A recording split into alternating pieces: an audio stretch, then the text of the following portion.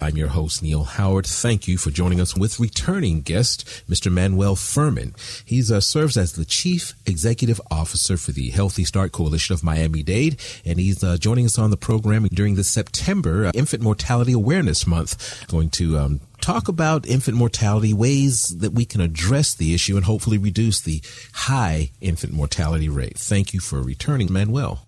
Thank you. Well, for our listeners who aren't familiar with you, when you were here before, give a little bit of background about yourself. Of course, CEO of the Healthy Start Coalition of Miami-Dade. A bit of background, and what is the role of the Healthy Start Coalition there? Well, thank you, Neil. In the state of Florida, we're unique that the state has designated 32 prenatal and infant care coalitions that cover 67 counties within Florida. Florida is the only state that has set up universal screening for all pregnant women and infants. And what that entails is identifying high-risk pregnant women that are at risk for preterm birth, low birth weight babies, and then infants that are born that are at risk for infant mortality, dying in that first year of life. And we are designated for the county of Miami-Dade County as that prenatal and infant care coalition. Now, is that mortality rate, does it stop at 1 year of life? Yes. So infant mortality is the death of an infant before his or her first birthday. Okay. The infant mortality rate is the number of infant deaths for every 1,000 live births. And what is the cause of infant mortality? Surely there's not one or two causes. There must be many, with so many things that can affect a child. In 2017, over 22,000 infants died in the United States. The 5 leading causes of infant death in 2017 were 1, birth defects, 2, preterm birth and low birth weight, 3, maternal pregnancy complications, 4, sudden infant death syndrome, and 5, injuries. Example, suffocation. Out of these 5, I guess raising awareness and offering some solutions to prevent, obviously, pregnancy problems, the mother can be educated and become aware of certain preventive measures, yeah? Correct. With enough attention and education, most moms, in guidance with their doctor, nurse, midwife, or whoever their healthcare professional may be, will be informed of the risk factors that they may or may not have. Now, you mentioned was it as an example suffocation, or is that the most common injury that we find that relates to infant mortality? Use that as an example. So injuries, unfortunately, could encompass auto accidents, drownings, and other injuries. So it would vary by state. Okay. Do you address infant mortality as it relates to ethnicity or socioeconomic situations there in the area? Yeah, so similarities between Miami-Dade County, Florida, and nationally, unfortunately, the highest infant mortality rates that we see at the national level, state, and locally in Miami-Dade County are with non-Hispanic African Americans, Black individuals. The infant mortality rate for African Americans in the United States is almost 2 to 3 times higher than white and Hispanic infant mortality rates. And are those 5 factors more prevalent within that demographic than the others that were mentioned? Great question. It would vary by state, but for the most part, those 5 factors are pretty similar across the nation. And unfortunately, it's disproportionately impacting, African American individuals.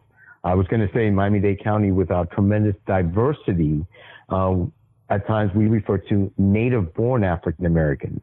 So in Miami-Dade County, like large, urban, multicultural, diverse localities, you can have potentially 4 called Black individuals in front of you. One may be Haitian American, Jamaican American, maybe a Black Hispanic, and then the 4th one could be a native-born African American. The health disparity, so the first 3 groups, these immigrant populations, tend to have big, healthy babies similar to white and Hispanics. the native-born African Americans, those that have been here for several generations, unfortunately, have the worst outcomes. Are the general efforts employed to reduce infant mortality the same within that demographic as the white or Hispanic populations? Right. The encouraging thing is that there are a lot of, national, state, and local efforts to address these health disparities, specifically with the native-born African Americans. So, great question. One of them that more and more attention is being given to different factors in our society that may not be just exclusively with access to medical care. But we do know African Americans, are less likely to have health insurance, to have access to health insurance, to doctors, nurses, etc. In the broad scheme of things, now there's some phrasing, a category called social determinants of health. We know in urban inner cities and rural areas, there may be food deserts where there may not be a supermarket or healthy foods there. Abilities for people to exercise and walk around their neighborhood. So a lot of more factors we're becoming more conscious of. There's not just access to health care. So, and that's targeting African American communities.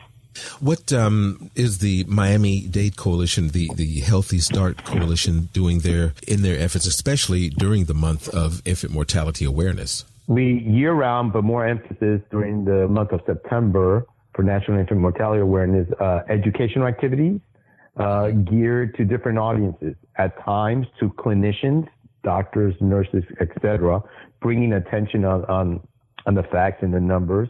Also to consumers, to clients, to pregnant women and their families. For the most part, when we go into neighborhoods and have these conversations, people are not aware of something as simple and as basic, and it's unfortunate that, on average, 2 Black babies die for every 1 white or Hispanic baby. So it's educating the community on first the issue and then, potential solutions and getting them involved. Where can we get some more information about the Healthy Start Coalition of Miami-Dade and about infant mortality, and learn about some of the efforts that we can take to hopefully reduce the high infant mortality rate across the board? The CDC, the Centers for Disease Control, has an excellent website that lists a lot of the national and state projects, and also at the local level in Miami-Dade County at our website, www.hscmd.org. Thank you so much for returning and joining us here on Health Professional Radio. Hope to talk with you again soon. Thank you. You've been listening to Health Professional Radio. I'm your host, Neil Howard. Transcripts and audio of this program are available at hpr.fm and healthprofessionalradio.com.au. You can also subscribe to the podcast on iTunes, listen in, download at SoundCloud, and be sure and subscribe to our YouTube channel at youtube.com/healthprofessionalradio.